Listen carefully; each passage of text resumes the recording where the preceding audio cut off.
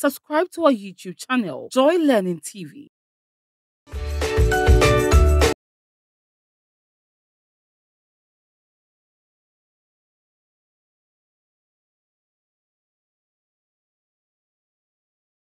Hello, you're welcome to SHS on Joy Learning. Today we've come again to you with a subject called mathematics. So this is going to be SHS 1 core mathematics. And the topic for the day is plane geometry 1. Plane geometry 1. We are going to do part 1. My name is Evans Ode. I'm your facilitator for today. So let's go to core mathematics for senior high school 1. And we are looking at plane geometry 1. And we are going to handle part 1 today. And our next meeting will be doing part 2, part 3. Because plane geometry seems to be a very complex topic. And we need to do more for it. And as usual, with your calculators and your books and your pen, get them ready. If you don't have them, please go quickly and get your pen and your books. And then get your calculator so that we'll be working together. I don't want you to sit down and be watching like you're watching a movie. This is a class. You need to participate in everything that we do. And as usual with our starters. And today, our starter is going to be a motivational word. A motivational word. Something to think about. Something to prepare your mind as you learn and as you journey in your academic career. Education is not the learning of facts, but the training of the mind to think. Education is not the learning of the facts, but training of the mind to think, said by Albert Einstein.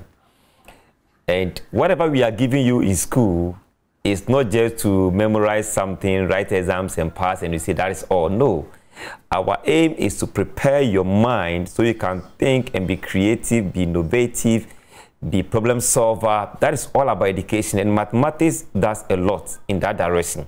Mathematics is all about preparing you to build your thinking capability, to build your analytical skills, and to become more problem solver, more critical thinker, and an innovator. That is all we want you to do. So don't learn for examination, learn for life, learn to build your capacity so that you can be the best you ought to be in the country. So for today, like we said, we are doing plane geometry 1 and we are dealing with part 1. And for part 1 today, we are going to handle the following objectives. By the end of today's section, you should be able to identify and explain different types of angles, explain the meaning of complementary and supplementary angles, and solve related problems that goes with them. Then again, we are going to identify, or by the end of the lesson, we'll be able to identify and calculate angles on a straight line and angles around a point. And then, if time permits us, we'll further go on to describe vertically opposite angles. So these are objectives, and we hope we'll be able to achieve all of them before we end today's lesson. So what is plane geometry? What is it about? What are we going to learn as far as this topic is concerned?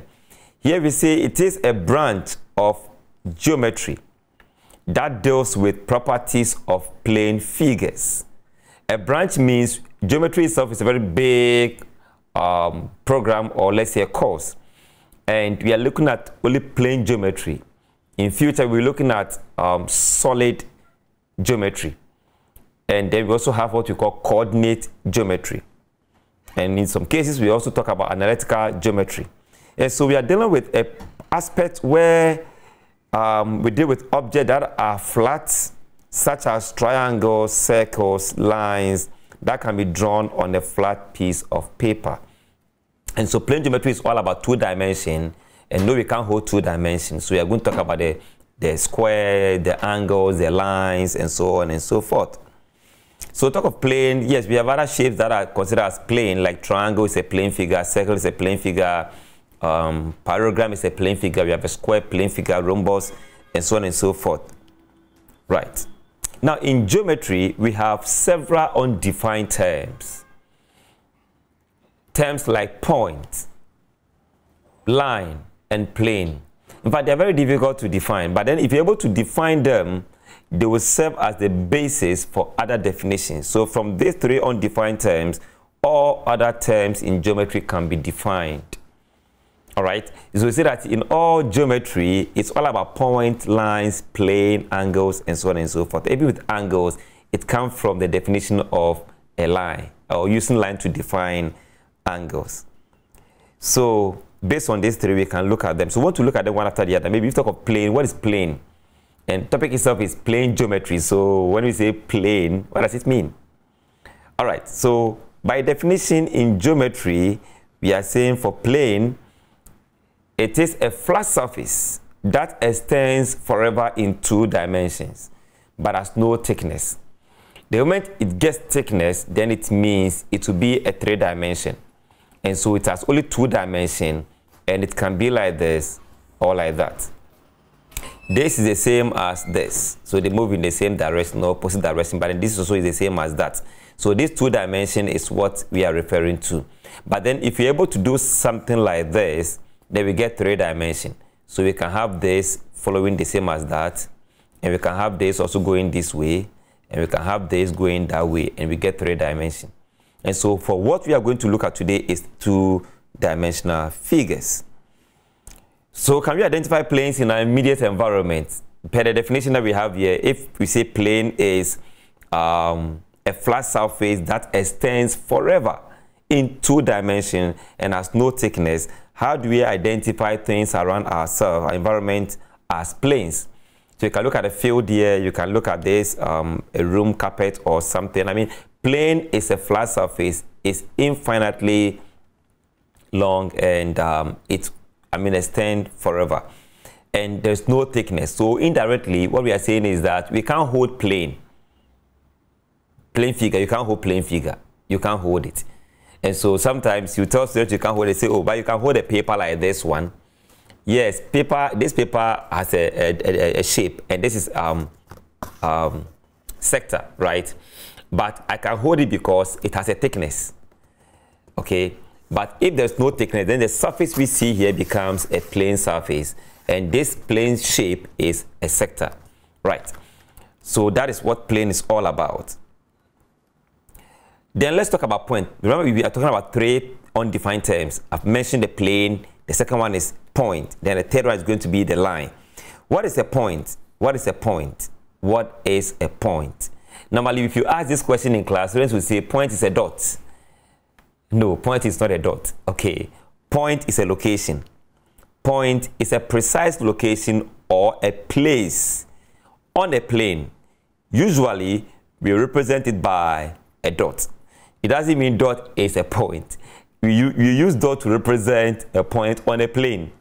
But ideally, plane is a location or a place on a plane. So if you look at this example here, you see a table, which is a plane. And I have a laptop here, I have a pen, I have a bottle of water, I have a mouse, I have a speaker. They are all on top of this table. So if the table is a plane, then the position of each of these objects is the location. That is the point of reference. And so on this table, the mouse is at a particular place. So that is the point. The laptop is on a place, or is at a place. The water is at a place. So the location of the water, I can put a dot there to show that that is the point of where the water is located. Right, so that is that. When we come to mathematics, normally when we are talking about points, we normally represent point on a Cartesian plane.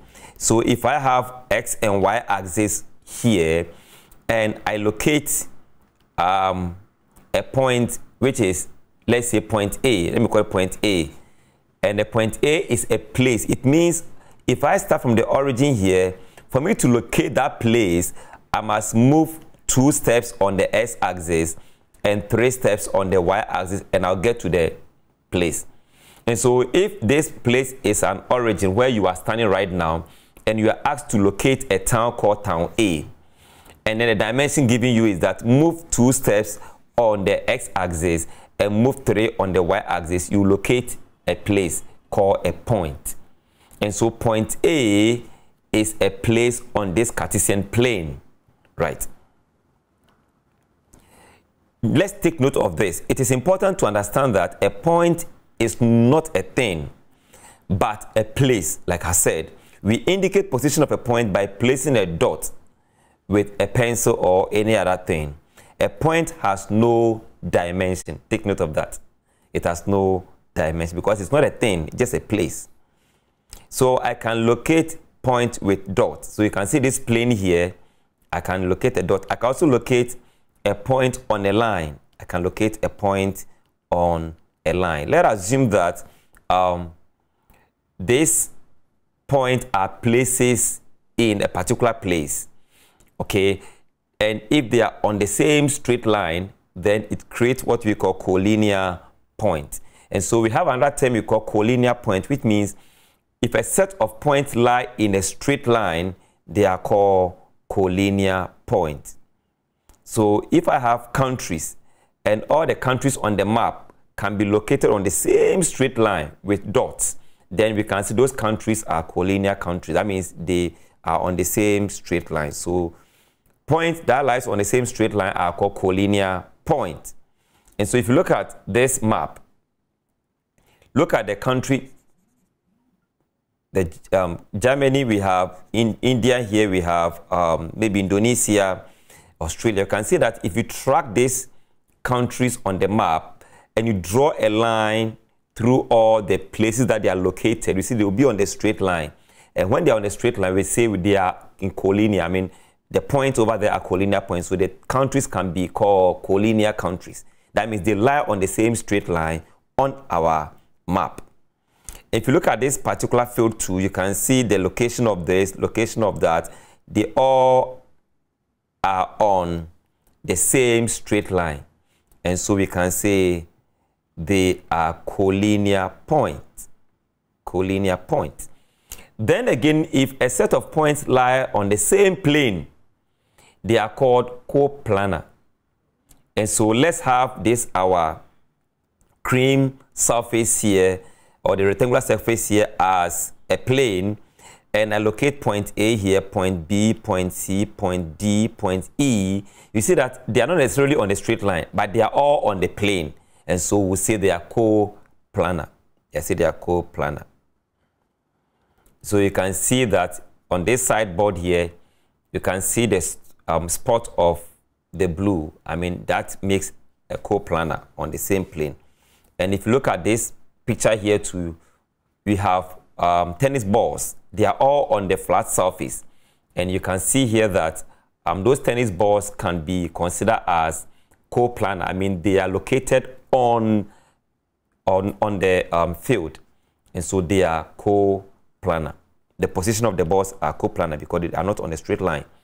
Then the last undefined term we want to talk about that will help us to define all other geometrical terms is line. What is a line?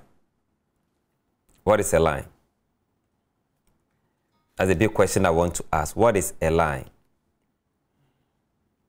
In geometry, there are a lot of definitions for line, but then in geometry, we can consider this definition as a line is a geometrical object, because we are talking about geometry. It's a geometrical object that is straight, infinitely long, and infinitely thin. That is a line. So ideally, we can't draw a line because it has no beginning, it has no end. It's infinitely long. So if you want to draw a line, I mean, you can't finish drawing it. That is why in drawing a line, we use this arrow to show that it has no beginning, it has no end. So what you see here is a line because I've indicated with an arrow telling you that there's no beginning and there's no end. And so anytime you draw a line and you want us to know that that is a line, you must indicate with arrows to show that a line. Other than that, that should be something different. That is why in drawing normal line, you always see that we draw normal line and we show these symbols. And then we indicate our maybe 0 and then 1, 2, and 3, and we go that way. Even in Cartesian plane too, we show with arrows to show that the x-axis is a line. So it has no beginning, it has no end. Y-axis too is a line, it has no beginning, it has no end. And so in geometry, we are saying that a line is straight. That means no curves. it has thickness. Sorry, it has no thickness. Sorry for that. It has no thickness. And it extends in both directions without end. So we say it is infinitely long. Right. So I can have a railway line where you see that the railway has no beginning, there's no end. It goes on and on, even though there may be a beginning somewhere. But at any point in time where you see it, you see that you can't track the beginning, you can't track the end. Unless probably you go to the railway station where you see where it starts, then you can think of that. But when you meet it in town, it's like there's no beginning, there's no end. Because you keep following it, you walk and you get tired and you have to stop. Right. And if you see our roads to almost the same, sometimes you want to track a road, you continue, when you realize you are in the sea. Right. Okay, so that can represent a line. Then we also talk about line segments. And this is what we draw almost every now and then. The moment you draw a straight line, then it means you've drawn a line segment.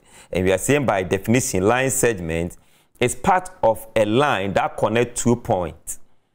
It's part of a line that connects 2 points. It has definite end points. In some cases, you see people defining line as a line is anything that exists between 2 points. When you define a line by saying it exists between 2 points, then you are talking about line segment, but not line. Line has no beginning, it has no end. But line segment has a beginning and it has an end. So that is line segment for you. And you can see here that if I pick my ruler and I have a beginning of the ruler here, the end of it here, it can be a line segment. The pencil has a beginning, it has an end. We can create a line segment for that. Even on our fields, let's say you have a basketball field and other stuff, you also see line segment. So this one starts here, it ends here. And then on our roads, we see this marks that is used to indicate zebra crossing. They are all line segments. They have a beginning and they have an end. Very interesting course, right? That is geometry for you. It's a very wonderful because geometry is all around us. We see it every day. In fact, without geometry, the world would have been a bit weird. I mean, we wouldn't have seen the beauty of the world because geometry is giving us that sort of beauty, that, I mean, angles and then shapes and stuff. Now let's talk about ray. Ray. Another line we want to talk about is ray. A ray is a line that starts out at a point and continues off to infinity. So it has a beginning, but no end. In fact, this reminds me of a man in the Bible. The Bible says he has no beginning, he has no end. And I'm sure you know that person, Melchizedek. So Melchizedek can be like a line. He has no beginning, he has no end. That means there's no a point where we can make a reference that he was born on this particular day and he died on this particular day. He was not born, he didn't die, so it's like a line. Then we have those of us who were born and then one day will die. I mean, we will represent the line segment, right? Because we have a beginning, we have an end. And we have others too who had beginning, but they didn't have an end. I mean, they didn't die. They live forever. And example is Enoch. Enoch was born, but he didn't die according to the Bible. And Elijah was born, he didn't die. So Elijah will be a ray, whilst maybe anybody who was born and died will be a line segment. And Melchizedek will be the line who has no beginning and has no end. Now let's talk about angles. Now we've been able to talk about the undefined terms, the line, the point, and then the plane. Now, based on these three, we can define all other geometrical figures. So, example of geometrical figure is an angle. So, let's talk about angles. What is an angle? What is it? What is an angle? Angles are formed, and I'm underlining the word are formed, because in some cases, people will say angle is formed. Then, when you draw two or more straight lines, you create angles. And so angles are formed when two or more straight lines meet at a point. And the point they meet is called vectors. Okay? So that's one definition. In fact, when you search for definition for angles, you have about thousands of them. But they all point to one formation. I mean, one thing. That is what we have here. So if I have two lines meeting at a point, and the point is called vectors, then we create two angles here. So you see where the angle 1 is, and then the other angle is. So let me call this angle 1 and angle 2. In future, we're going to learn to know that angle 1 is reflex angle and angle 2 is an acute angle because it's less than 90. So angles are formed when two lines meet. So even if I draw this, two lines meet here, we have 4 angles created here. Can you see that? If I do this, I have 4 angles created. And so angles are formed when two lines meet at a point. Then we have this one called the arm of the angle, or the side. In some cases we call it the side of the angle. Okay, so the arm or the side of the angle. Then others will define it as this. Angle is a shape formed by two straight lines or rays diverging from a common point. So you see they diverge from a common point. So two rays diverge from a common point. We create angles over there as well. Once again, we have our vectors as a meeting point, and then we have that. And so we have angles everywhere. This is a Adinkra symbol, okay? And this Adinkra symbol, we can see angle created here. It means we knew angle right from day one. Our forefathers who gave us these designs knew angle when they were giving us Adinkra symbols. And it's so amazing that Adinkra symbol speaks a lot to us each and every day as we meet them in our clothes, in our walls, in books, etc. Now this symbol simply says, Nyame inwu na mewu. God won't die for me to die. A symbol expressing the immortality of human soul. It means that if we trust in God, as far as God remains God, we will not die. Our soul will stay forever. So even if we die today, our soul will never die. Will remain to eternity. That is why you have to give your life to Christ, so that when you die, you know you can stay with God forever. If not, then whatever happens, the choice is yours. All right. So that is, we can see angles here as we look at this Adinkra symbol. In fact, a lot of them has a lot of angles. And then you look at this object here, you can see an angle everywhere. I mean, angle everywhere.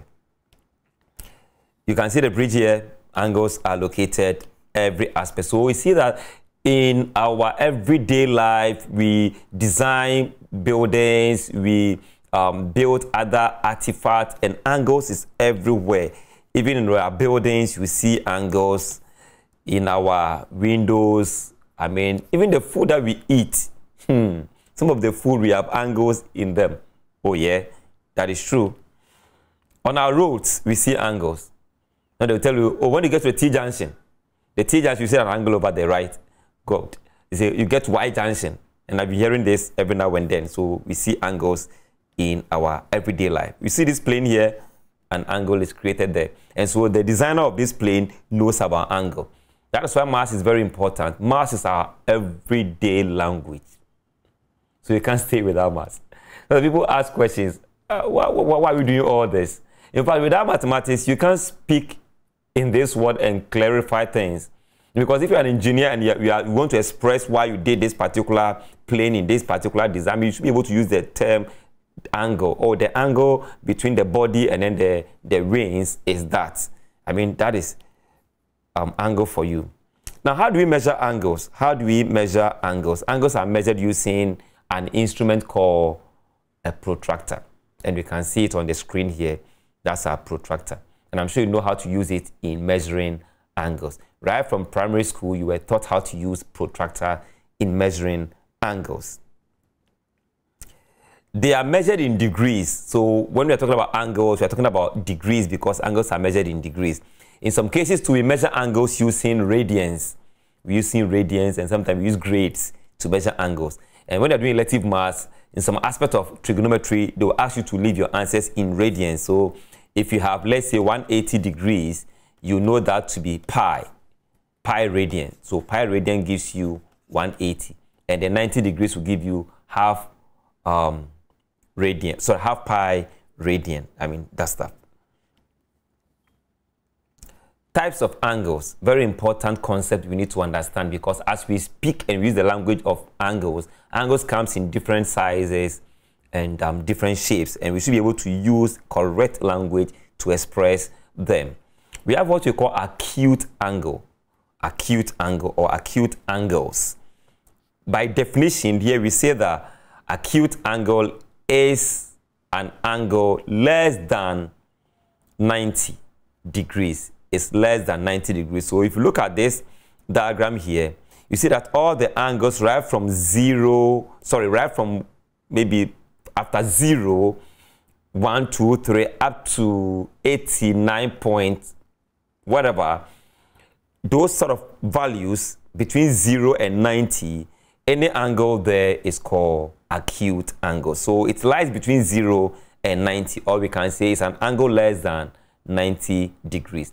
Now I'm saying less than 90 degrees because if you come to the 0, 0 doesn't create any angle, so we wouldn't even talk about it. And so we have any angle less than 90 degrees.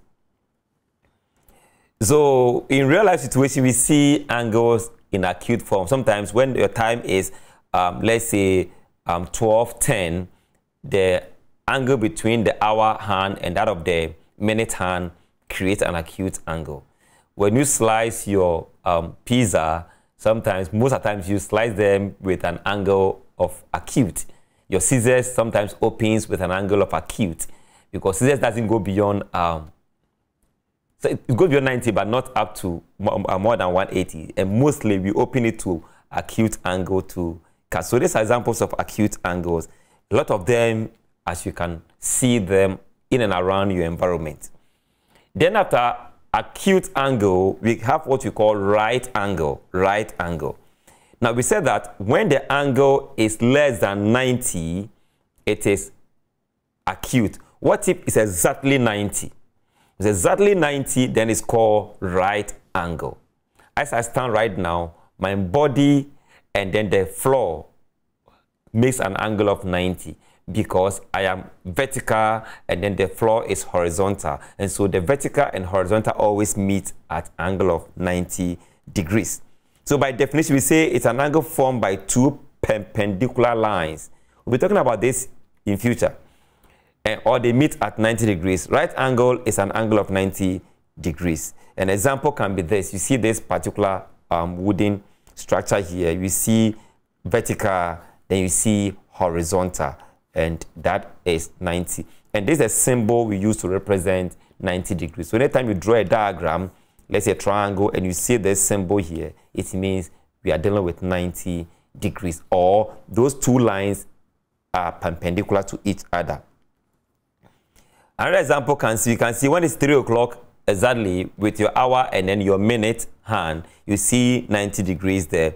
Your table, normally when it is, the legs are vertical and the top is horizontal, we create angle of 90. On top of our windows, we have 90 degrees. When we stand, we make an angle of 90 with the floor or the ground that we are on. That is, these are all examples of right angles. Then let's talk about obtuse angle. So now we are traveling. Right from 0, we're talking about acute angle until we hit 90 degrees. Then we change the name and we call it right angle. Now, as we travel beyond 90, now we've entered into numbers that are bigger than 90, like 120, 152, 179. They are all more than 90. But we've not gotten to 180 yet. So angles that lies between 90 and 180 between are referred to as obtuse angles. So example of obtuse angle can be 120 degrees, 150 degrees, 93 degrees, 90.2 degrees is obtuse, right? So in structures, we see obtuse angle. Right now, our time is 8 o'clock. And when the time is 8 o'clock, between the hour hand and then the minute hand, we see an angle which is more than 90. It will be 90 when it comes like this, right? That is, let's say, if it is 9 o'clock, it will be 90. But then if it is 8 o'clock, it will be obtuse angle. Then on the roof here, we can see obtuse angle there. Look at this fan here, we see obtuse angle. With this angle, we can also see obtuse angle. So angles are everywhere, everywhere. Then we have what we call straight angle. Now, right from 0, we enter into acute angles. Exactly 90, we call it right angle. after 90, before we get to 180, we call it obtuse angle. What if it falls exactly on the 180 line? Then that becomes a straight angle. So straight angle is an angle of 180 degrees. All right, 180 degrees. Beautiful. So again, we say angle that forms on a straight line is 180. It doesn't mean a straight line has an angle of 180. Be careful with that. People have been making this error. When I draw a straight line, for example, I draw a line segment, point A and point B. This is just a line segment from A to B. It starts from A, it ends at B. There's no angle here because I don't have two or more lines meeting.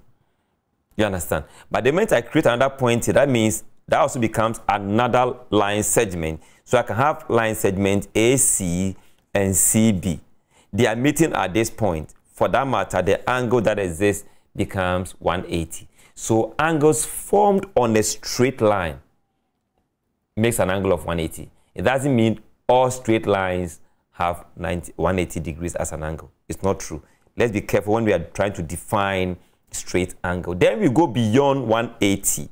We go beyond 180, we call it reflex angle. Reflex angle. That means a reflex angle is an angle more than 180 degrees, but less than 360 degrees. So we've traveled beyond 180. So 270, 280, 300, 345, 359 degrees. They are all reflex angles. Example can be this. You can see reflex angle here with your compass. You can see it under the staircase here. You can see it over here too as well. I mean, we see reflex angle a lot in our environment. Let's talk about a very important concept as far as angles are concerned. We have what we call complementary angles and supplementary angles. We want to look at what entails into these two concepts here. What are complementary angles? When we say angles are complementary, what does it mean? What does it mean? When we pick two angles, 20, 70, 20, 30, 2, 5, 7, 10, any two angles at all you pick, and you bring them together, you sum them, and they give you 90 degrees exactly, then those two angles are called complementary angles. So if I pick 70, what will I add to 70 to give me 90? 20. In that case, 70 and 20 are complementary angles. As simple as that, right? Very simple. So 33 degrees, 57 degrees will add up to 90. So they are complementary. Beautiful. Now, if you look at this right angle triangle here, you see that for right angle triangle, when one angle becomes 90, the remaining two angles must obviously becomes complementary to each other.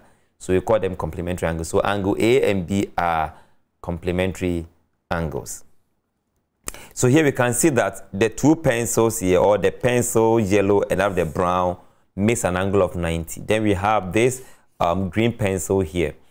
Then you can see the two, we create two different angles. And because these two angles will add up to give you 90, we can say angle alpha and angle beta are complementary angles, right?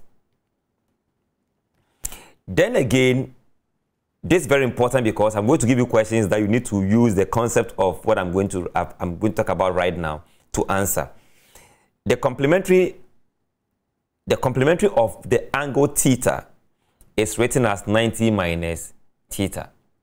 What it means is that if I give you an angle, let's say 30, and I ask you what is complementary to angle 30, what is complementary to angle 30? That means I'm asking you 90 minus 30, what is the answer? You understand? So 60. In that case, 60 and 30 are complementary. They add up to 90 degrees. Then we talk about supplementary angles. Supplementary angles. And again, whilst we are saying complementary add up to 90, supplementary also add up to 180. Example can be 60, 120.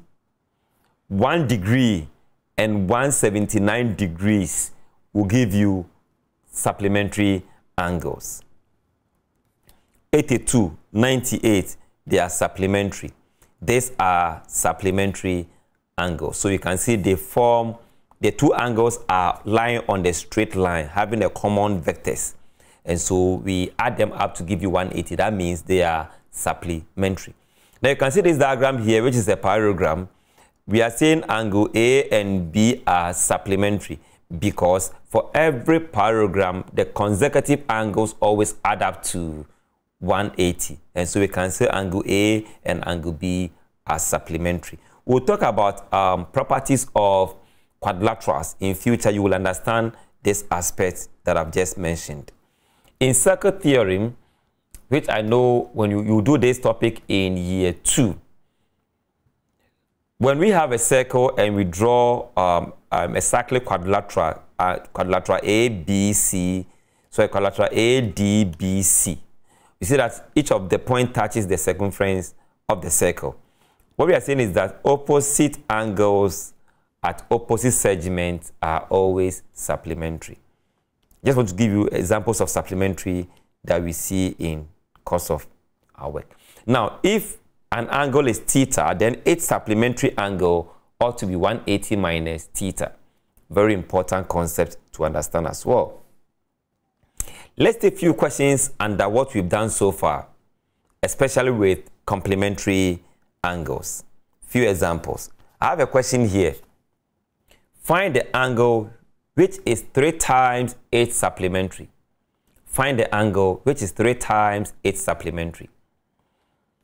I don't know the angle, but what I know is that if that angle is, let's say, theta, it's 3 times its supplementary. So if theta is an angle, then its supplementary angle will be what? We learned that that's going to give us 180 minus the theta.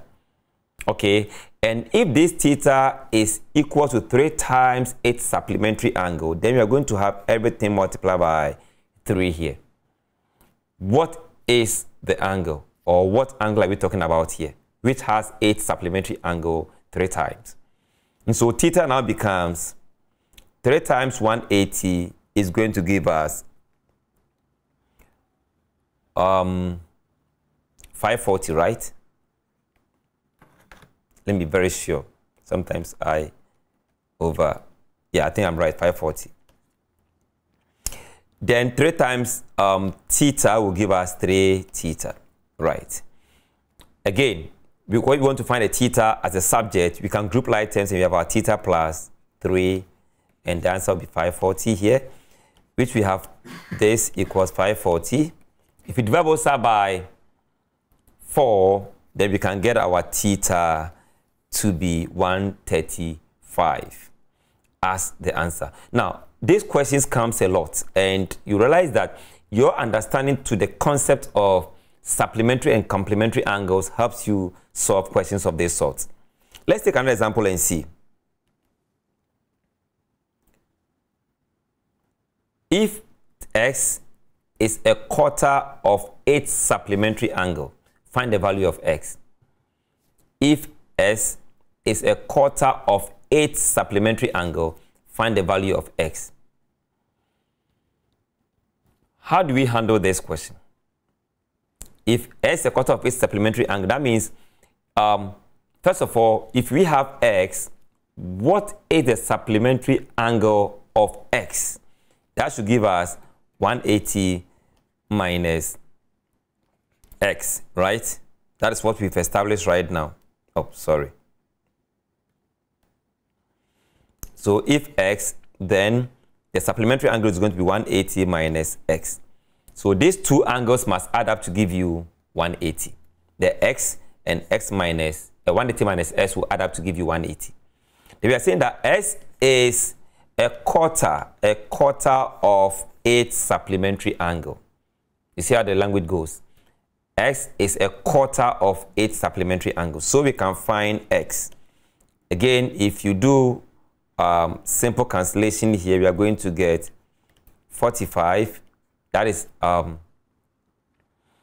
That is 1/4 times 180. Okay, it's more or less saying 180 divided by 4. And that will give us 45. Minus 1/4 times x. And that will give us x on 4. Simple. We can simplify this. Actually, from the beginning, we could have just multiplied through by the LCM so that we get it straight away and say 4x is equals to 180 minus x.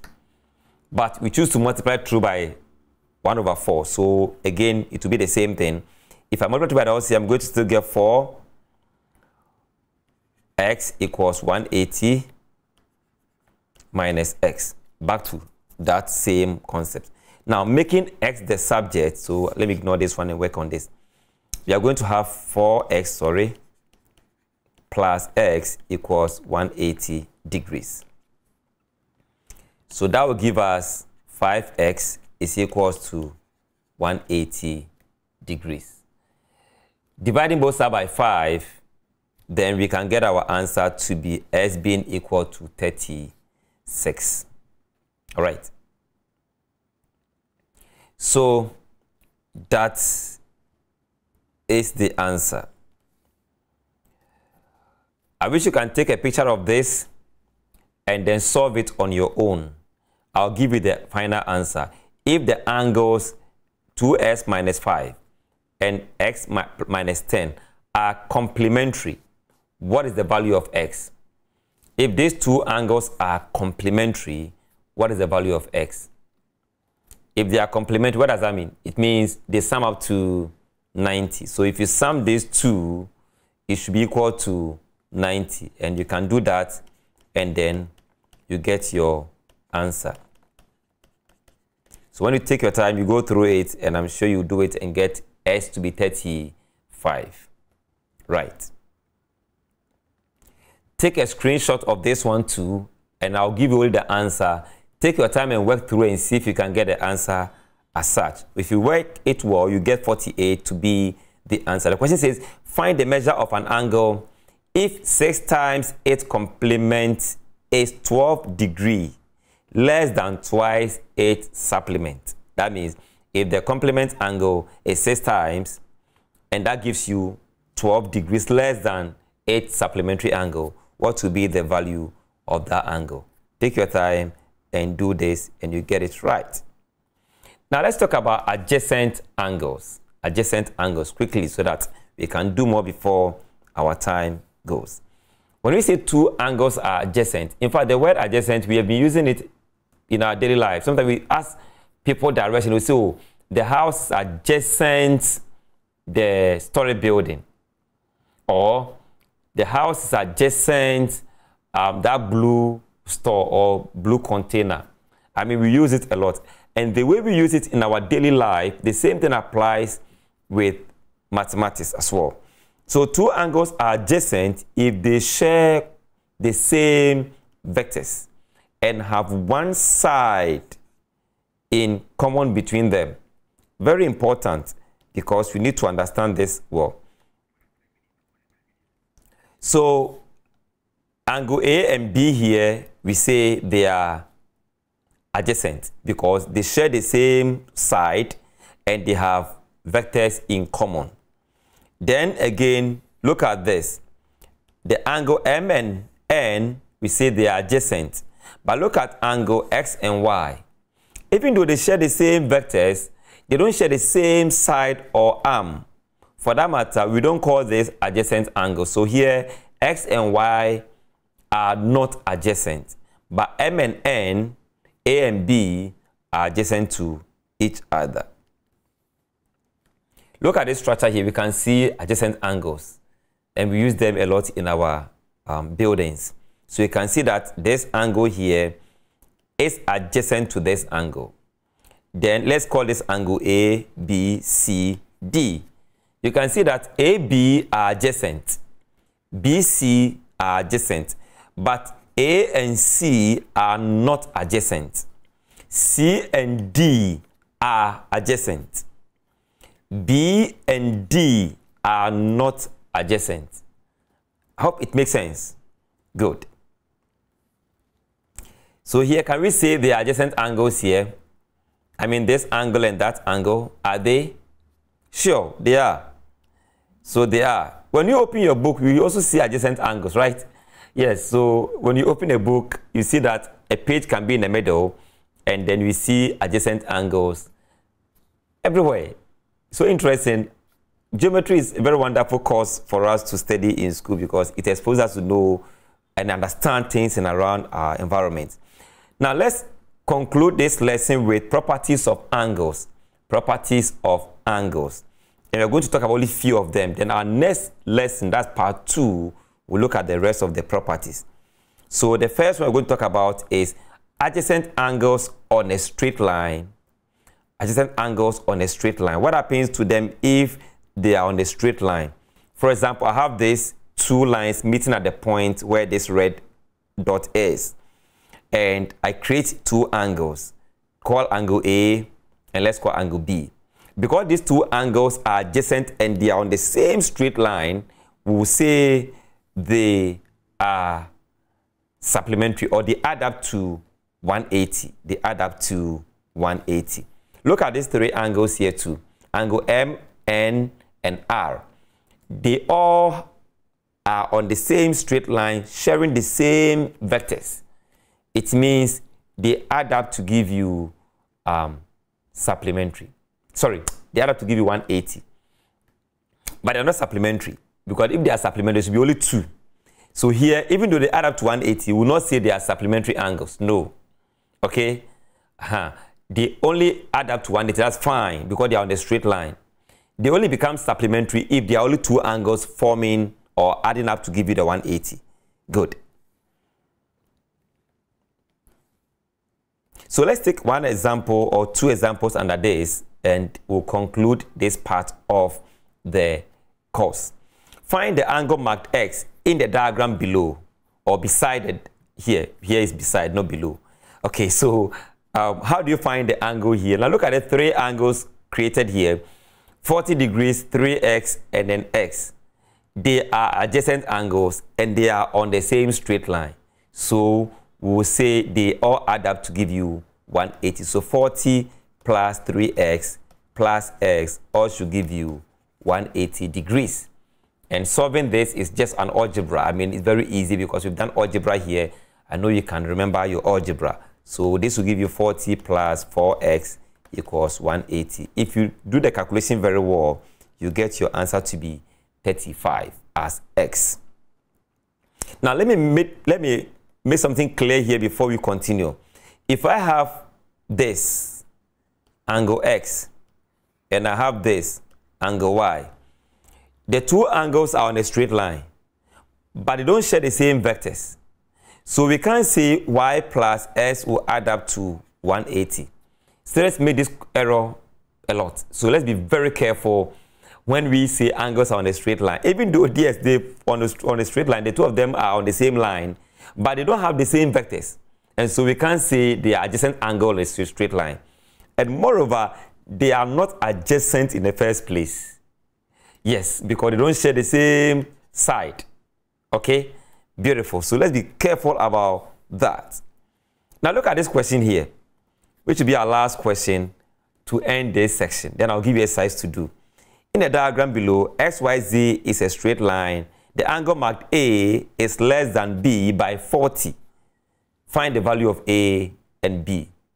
Find the value of A and B. So A and B, we know, first of all, they add up to 180. That's the first and foremost thing. Then we are saying that the angle marked A is less than B by 40. So A is less than B by 40. That means B minus 40. And so A can be equal to B, but then it must be less than 40 before they will be equal. And if that is true, then we have A plus B equals this. In place of A, I can put this over there, right? So that I have B. So instead of A, I'll have B minus 40, then plus B is equals to 180. Then we can make B the subject, right? So you have 2B is equals to 180 plus 40. And if you add 180 plus 40, you get to 20. Divide both sides by 2, and that will give you B to be 110. And if B is 110, then you can easily know your A, because if you put 110 in place of B, you can make A the subject. And A will give you 70, whilst B is 110, as we said. So let's conclude by, I thought I'm going to give you a additional question to do, but I don't have time to do that. So what have we learned so far? This has been the SHSR for on joy learning, and then we are dealing with core mathematics. And the topic has been plane geometry 1. It means you have plane geometry 2. But then with plane geometry 1, we are dealing with part 1, because we have a lot of concept to learn in plane geometry. So we've went through 3 fundamental terms like line, plane, and point. And based on these 3 terms, you can define all other terms. So we first define angles, and we've been working with angles all this while. We've said about types of angles. We have acute, obtuse, reflex, right angle, and straight angle. Then we talk about complementary and supplementary angle. Then we talk about angles forming on a straight line. That is the far we've been able to go for today. I'm sure you've learned a lot. And this has been your facilitator, Evans Ode. Thanks so much for watching. See you another time for part 2 of this lesson. Bye-bye.